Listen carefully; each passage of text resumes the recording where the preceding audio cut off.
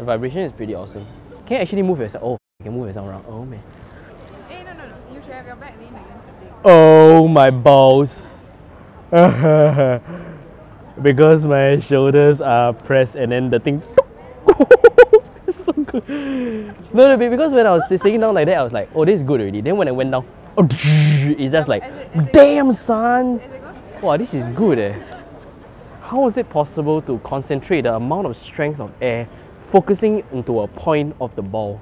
Oh, but here is awesome. Here is perfect. Oh, this is good, man. Because it presses from all angles, right? It needs you. It needs you, you know? Like a... Yeah, it basically needs you, man. It's not like a 2D need, it's like a 3D, right? Because 2D need, you just push down this way. But 3D, you push from the other angle, man. Wow. Ow, yo, ow, ow! Ah.